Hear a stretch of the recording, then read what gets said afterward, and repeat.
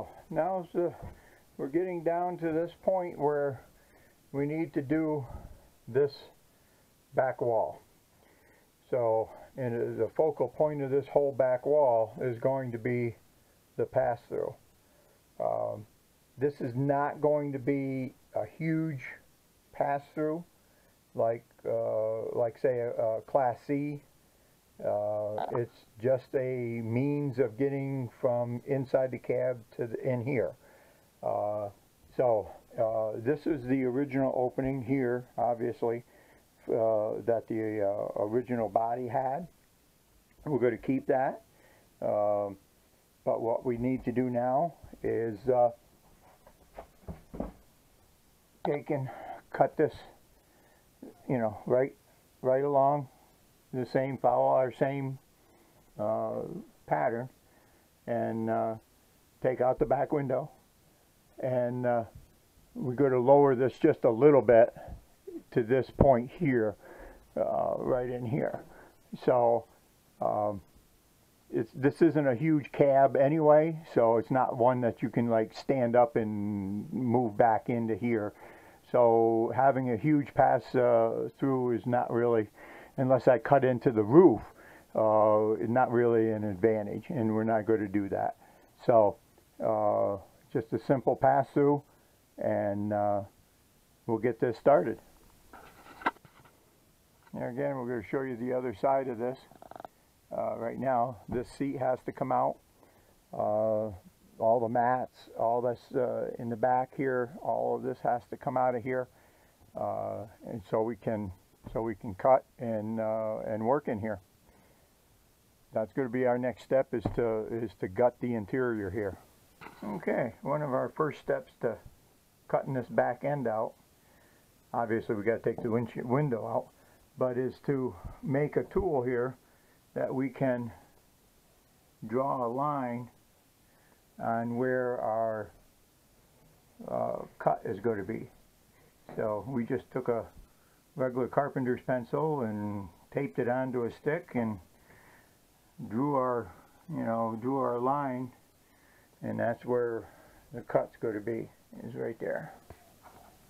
Okay, so I didn't bore you with just the mundane things of taking out the seat, and there is a back piece in here which we'll have to make a custom made one when we after we get the hole cut and get things so that we can put things back together.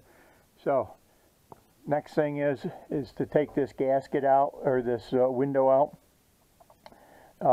Easiest way to do it, this gasket is very hard, it's brittle, so we're just going to cut it and take it out. If I was to put it, the window, you know, for whatever reason, if the window was ever to put back into it, which it really can't, but I would put a new gasket onto it anyway.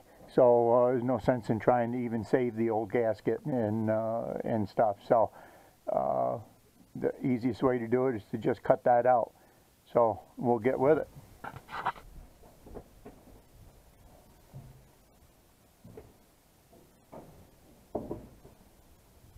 All right.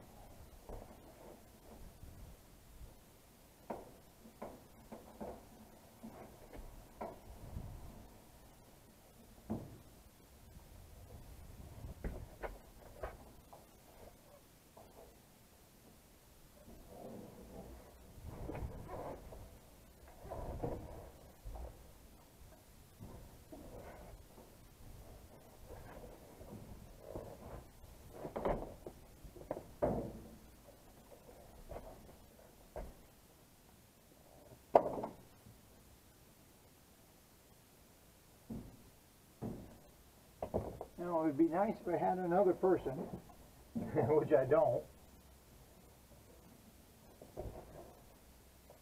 and try to catch that. I knew it was going to do that.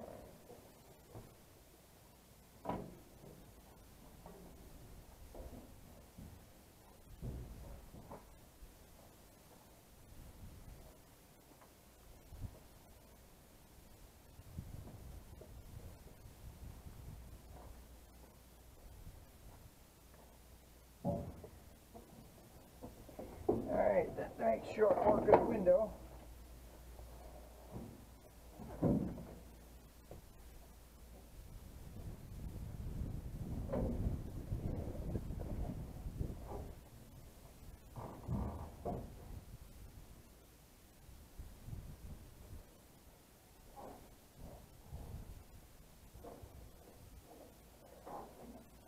And now we prep and get ready to cut this out here. We're going to use a plasma cutter, and I will put a fiberglass welding blanket in here.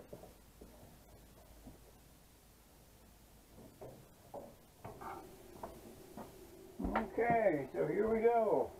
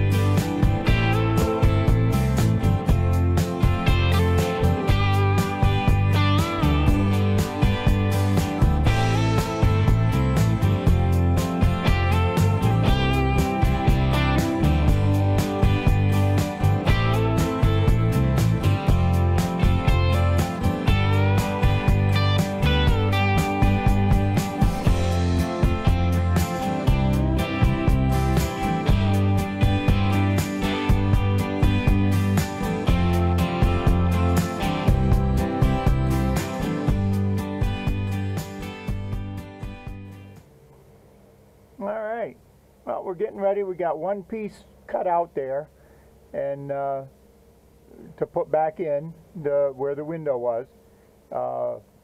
Right now my wife is mowing lawn, so I probably won't be able to talk a whole lot, and all I'm going to do is spot weld that in anyway.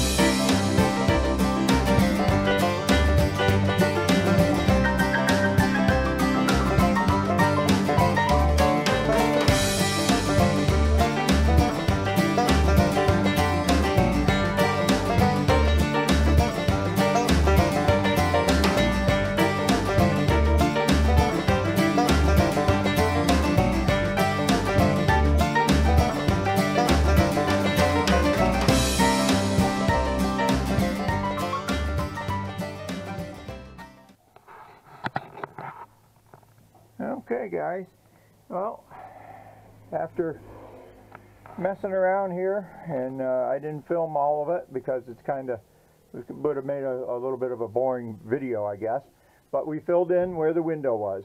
This is this area here. We spot welded it, then I used body caulking, and we caulked it. It looks a little rough now, but we're going to be finishing this off on both sides, and of course down and around. So you really won't see this. It's ready now for the accordion gasket, which we're going to be putting in here pretty quick.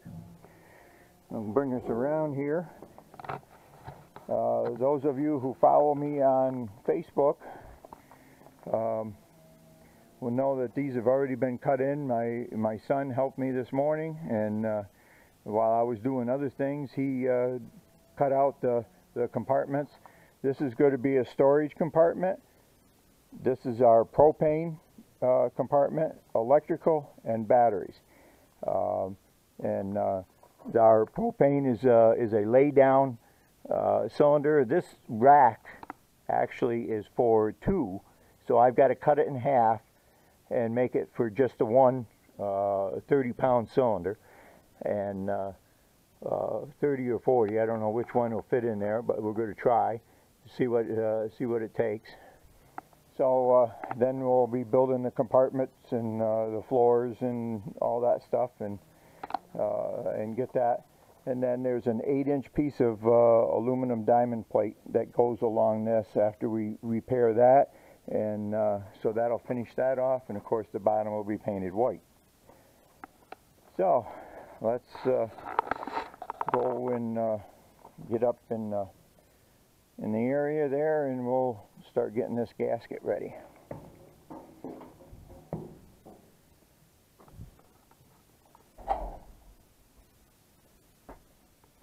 So we got things going here. Get our knee pad so we can sit down. One of the things that I had to do, I wasn't happy with the way this was.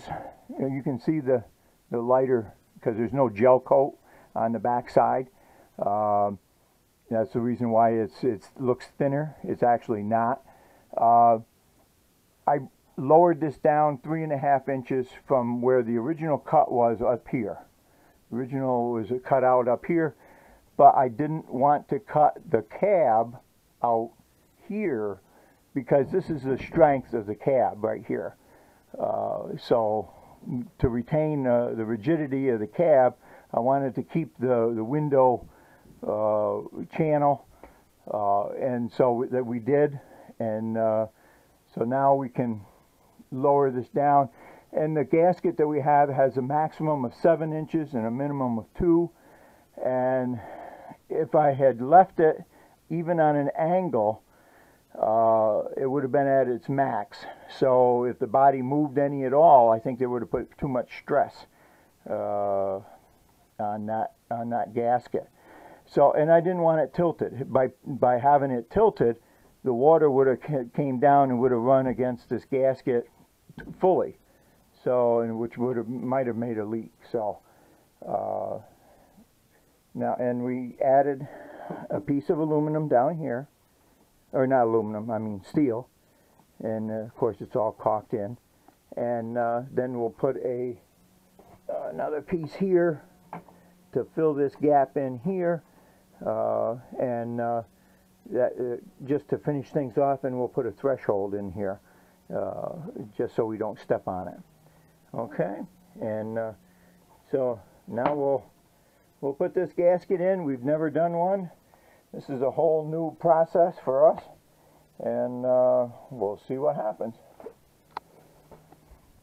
There's different things that people say about these. Some people say that they should be installed with silicone. Some people say no. Some people some other kind of stuff. So it's going to be accessible. If we do have a problem with it, we can add silicone or some other adhesives or something later if we have a problem with water. So, but we'll see what happens. Okay, and there again, and this is our gasket. Each one of these lips, these channels go over a lip, and gets it fastened that way, and then just up and around like a regular weather stripping. So we'll see what happens here. We start in the middle, in the bottom.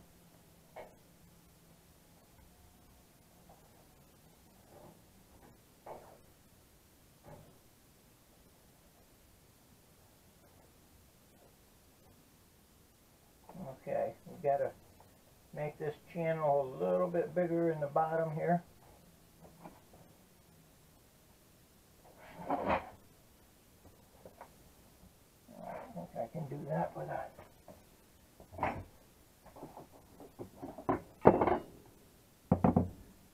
hammer.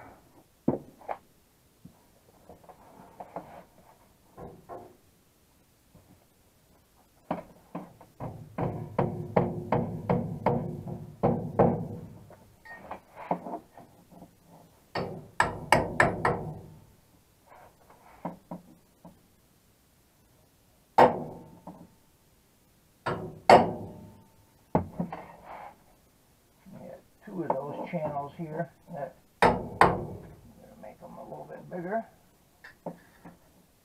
And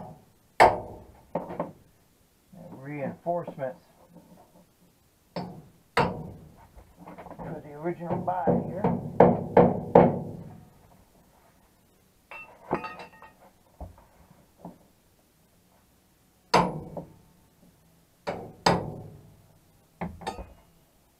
That should do that. Alright. Now we're going to start in the middle of the body.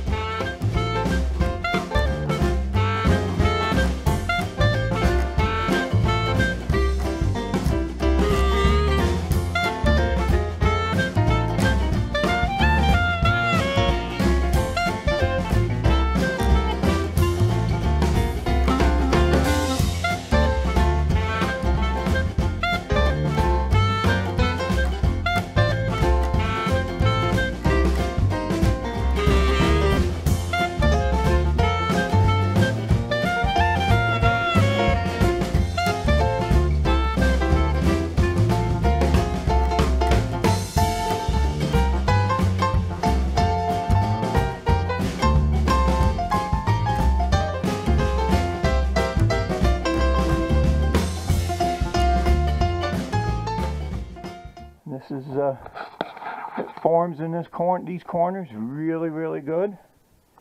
It's nice and tight. There's steel reinforcements inside of the thing that pinch. And it went around the little spots here. Like I say, this will get trimmed off and stuff, and gives, you know, there's a give and take, you know, as the two bodies move independently from each other, and where it goes together here, we'll get this together nice and tight, and then this will get siliconed. We got to get some. I don't have it. I got to get some black silicone down here in this corner or the edge, and maybe overlap the actual this part here, and get that silicone down real well, and then we'll put this board across that's going here, like I say, wherever it is here, and put that in.